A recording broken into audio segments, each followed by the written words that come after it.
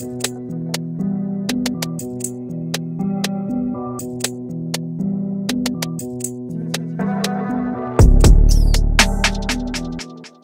up guys? So in this series of how to tattoo, we are going to go over today's video, which is how to stencil. So this is a screen grab from my iPad. So I use an iPad Pro.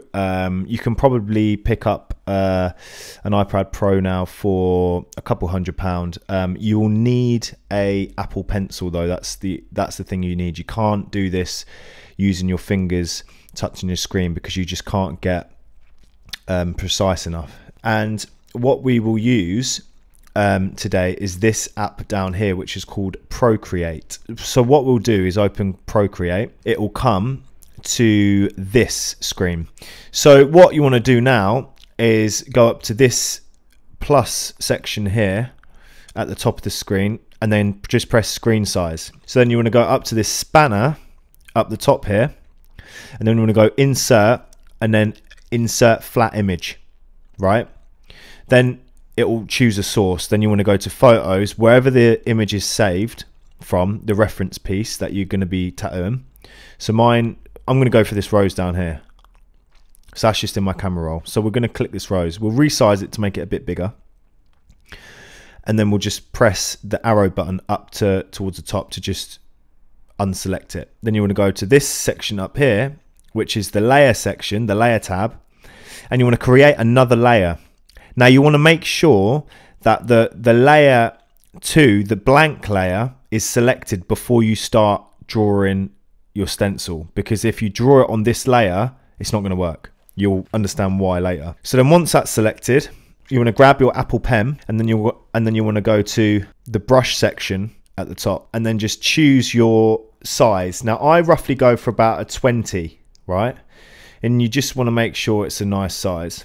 So you want to make sure the layer 2 is selected, which I'm doing now. Yeah, so that's selected. Right, now you zoom in and then you just draw your lines with the pencil, and you want to go through the whole piece like this, picking out every line that you're gonna need to use. Right, so this is me using the pencil. Then you want to reposition it again, and you want to use the screen, use the iPad, turn the image, make sure you've got a nice stencil so you're not straining your hand, because you know your hand will need all the strength it can get in the tattoo phase, right? So just picking out every single line. We'll just fast forward it. So we're putting out. So we're just picking up every single line here. Yeah, making sure that you're still on layer 2. So this is what it looks like without. This is me just turning the layer on and off underneath. So we'll carry on picking the lines out. Right, so when you've done your lines, see, look, it's layer 2. When you've done your lines, normally I go down with the size and I'll just pick out the shading areas that I'm going to shade. So pick out all the little shading spots, all the little shadows, right, where you're going to shade. And then the black bits, what I normally do is just hatch it, draw lines, just a bunch of straight lines to show that's a solid black bit. Here you go, this is what I'm doing now. Solid black lines to show it's a black bit. But you always want to cross-reference anyway when you're doing the tattoo to how you're going to shade it, right? So if it's so I know in here I'm going to use solid black, and then I'm going to fade it out to like a grey tone, a dark grey tone. So you'll still see this bit lighter than this bit. But that's just how I stencil it today. So I'm going through all the bits that I want black, and you just do this throughout the whole piece. So you can see now where I'm picking things out. I'll probably do this in black, yeah.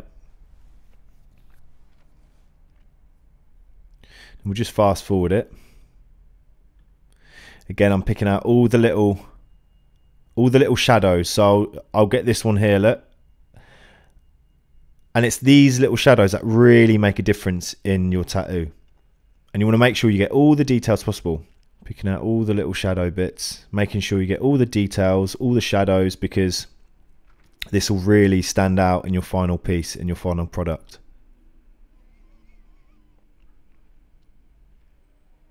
When you eventually finish, it's going to look like, I think this is nearly done now. When you eventually finish, I'm going to turn this layer off, layer 1, so you can see that there is the final product, right? That's the final stencil I'm going to put through my stencil machine. Obviously, we use the color red because reds, I've found in any picture I've done, red, you can see it, whether it's over, because this was a pink and a red and a kind of a purpley rose, right? I did. So I'm not going to do this in color. I'm going to do this in black and gray, but you can see the red over the color. So it's the most prominent color that I've found that I can see when I'm stenciling. If you use black, sometimes you can't see it within the stencil, especially if you're using like a black and grey reference, right?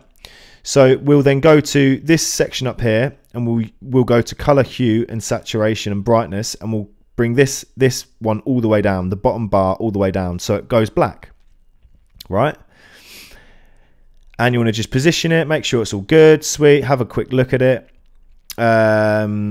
cross-reference it to the other layer up there, whatever you need to do, make sure it's all nice, make sure you haven't missed any lines, make sure you are ready. So what I do is I'll then go to share up the top here, spanner, share artwork, and then choose JPEG. This will export it, and then I'll airdrop it to my MacBook Pro, right? So then once you've done that, it will go onto your laptop, and then you just print it out from there, choose the size, make sure the size is nice for the rose and for the session, and that's it. That's literally it. So yeah, once you've printed it out, you then stick it through the and you've got the right size, you stick it through the stencil machine with the thermal paper, and you then cut it out, lay it on the skin, and Bob's your uncle, Fanny's your aunt. It's done. It's ready. It's done. It's on the skin. You let it dry for 10-15 minutes. I normally do the stencils before I set up because it allows it a good while to dry. You know what I'm saying? While you're setting up. So I normally set up in about 15 minutes. So it will give it a good 15-minute spell to dry. If the client needs to eat, then he can eat in this, you know, in this area of time while you're setting up. Do you know what I'm saying? If he needs to snack on, if he hasn't eaten, surely he or she has to eat a couple hours, a good meal a couple hours before. Make sure your client brings sugary snacks, no caffeine. Try and stay away from caffeine because this can heighten senses and make you not relax as well, you know. So yeah, so that's it. That's it for this video, guys. Thank you for sticking with me on this one. If you've got any questions, give me a shout. Yeah, thanks for watching, and I'll see you in the next video. Cheers, guys.